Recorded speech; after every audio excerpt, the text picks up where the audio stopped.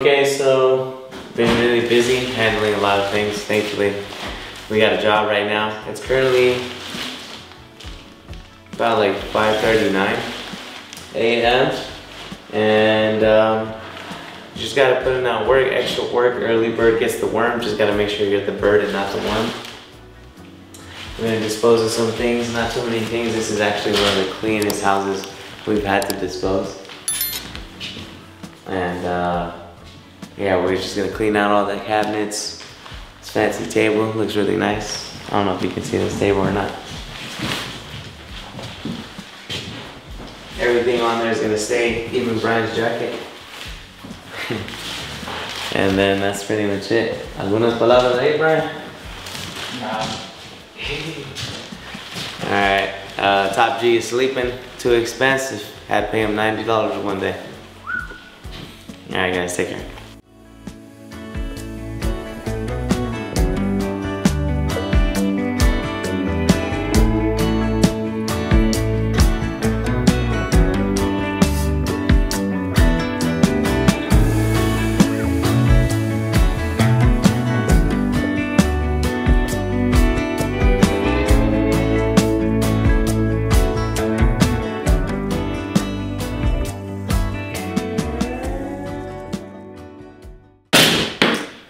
You want to have all the power tools to disarm these things, right, Brian?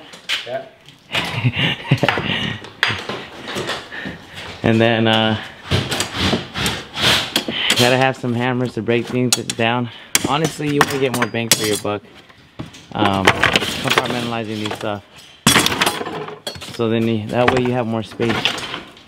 And then you give them a honest and fair price. You call 1-800-GOT-JUNK. You call junk. I don't know, junk kings and junk luggers and college hunks and whoever nearby your area. Just give them a call, see how much they charge for a full load, truckload. Get their cubic yards through Google. See if, I don't know, 1-800-GOT-JUNK is 15 or 12 cubic yards, or Junk Kings is 18. So it's his junk. And my motto, my company is one trash is another's treasure. That looks like a nice little speed bike, whatever. This one, I'm gonna see if I give it to my friend. But, that's kind of funny, huh? But, yeah, just try to think of others, and then power tools are essential. I like having this skill saw, the Milwaukee one, got it from Amazon. I'll leave the link in the description so you guys can check it out. Power tools are essential. Honestly, if you can get the battery ones and then you charge them all the time, Milwaukee with like 4 batteries, I think you should be good. And then safety, you know, just take care of yourself. Got the eyeglasses on and everything. Uniforms, so we can charge a little bit better. We can charge a little bit more, and we look more professional. So, take a look. What truckload? Take a photo. I get it, Jeffrey. Alright, let's just keep on recording. You know I took it, right? So that wood, esa madera se va a ir.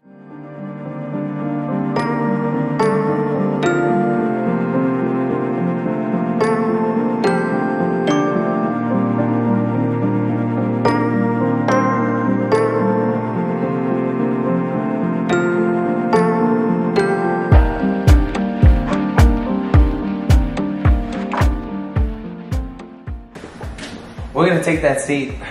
Rebecca, if you're watching this video, take it. She doesn't watch her videos. I know. Hey.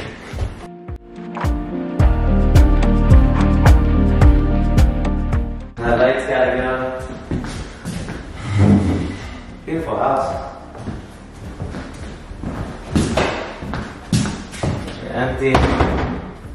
Check them out. I'm not gonna open it. You guys know the spiel.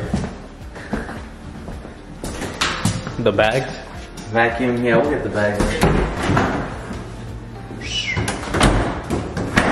Estamos ahí.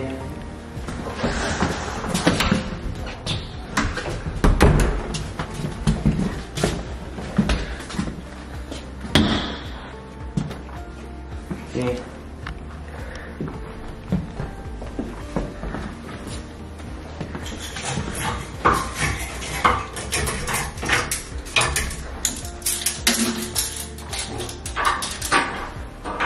falla de este equipo.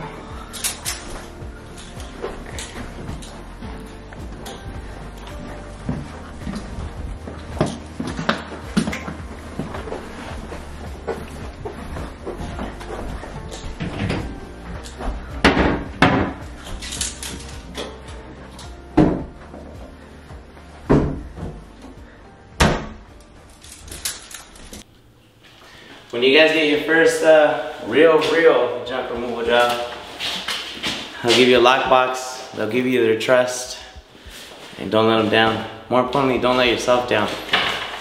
So this is the key. I'm gonna put it back in the lockbox.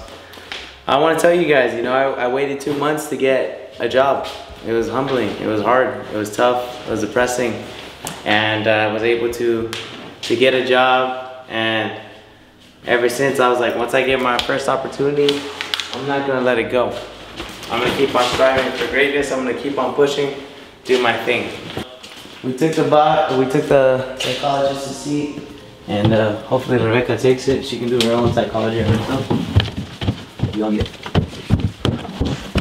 So I used to watch a lot of Jedi junk removal, but more so honestly, so now I'm strong and hauling, and I just binge watched a lot of their videos. I didn't watch every single video, but I saw at least a solid like 30 videos. I can tell you I saw at least like 50 junk removal videos on just how they do it, how they move, how they talk, how they hustle, and then their struggle and their stories too. So this world's interesting, you know. If you work hard and you out hustle your competition, you'll be good. Because a lot of people are like, can I make money? In reality, you can make money from almost anything, but it's just how much work do you want to put in. So we woke up, what, 4 o'clock in the morning, Jeffrey? Yeah, 4 o'clock in the morning. And we came here at around like 5:30, and we finished in 2 hours and a half. And I mean, I'm gonna pay the guys half day at least so they can get something, but you know, I appreciate their hard work, and you have to understand too that when the problem comes, you gotta be the solution. Whether you don't even have it, you gotta find a way. So just keep on striving, don't give up, guys. Honestly, you can make an honest living from junk removal and whatever you set your mind to.